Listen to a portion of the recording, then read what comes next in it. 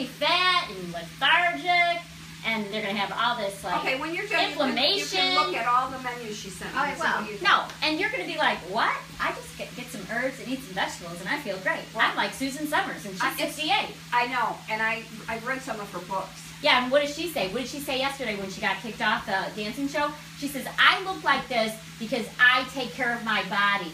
You think she just gets there because she's Susan Summers? No, she works at it. She works at it. Goes in, I belong to her Facebook thing. She goes in her garden and cuts out stuff. Okay.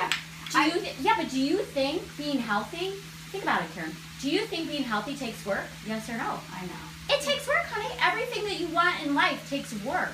But if it's work because you're going to be better and stronger and smarter and faster, and you're not going to have brain fog, you're not going to have this pain, you're going to be healthy. A lot, and that's really Hello, that is from yeast, sugar, everything. Yeah. Gluten. Yeah, because your body will always win. That's right. That's right. So we're over here. Look at Introduce yourself. Oh, I'm Lauren. Hi, I'm Elise's client, and we're cooking today. Okay, what are we making? We're gonna make this vegetable stir fry. Only vegetables. We're not gonna add chicken today because we don't have any. And we're gonna use coconut milk. Awesome. And then we're gonna have gluten-free soy sauce with teriyaki. Okay. So all we're doing right now is you put in very good olive oil. This is called blood orange infused olive oil. Very good for you, has lots of flavor. Because if we don't have good flavor in our vegetables, we won't want to eat them because it'll be boring. And what does it smell like? Tell us what it smells like. Oh my gosh, smell that. It smells so fresh. It smells so fresh. Oh yeah. Okay. And does it remind you of anything? A garden. A garden? It does remind me of a garden.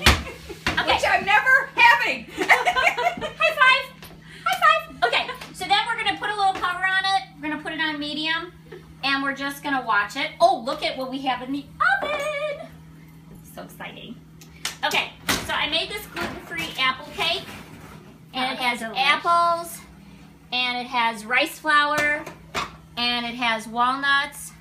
Let's see if it's done. It might need a little bit more time. A little more time. Yeah. Okay. Not done yet. So, and then below there, we're making the crust of our pizza, which is delicious. I know. Which is cauliflower and broccoli that we blanched in water, and then we cooled, and then we put 2 eggs and a cup of mozzarella cheese. Yum. And that is on 425 for half And hour. why are we making all this amazing goodness? Because when you are prepared, because when you have to eat healthy, you have to be prepared. And if you're not prepared, then you're going to be prepared to fail, and you're going to go to McDonald's, which is bad for you. So we don't go to McDonald's, and we don't go to Portillo's. We eat at home. A year ago. Yes. Portillo's is Awesome.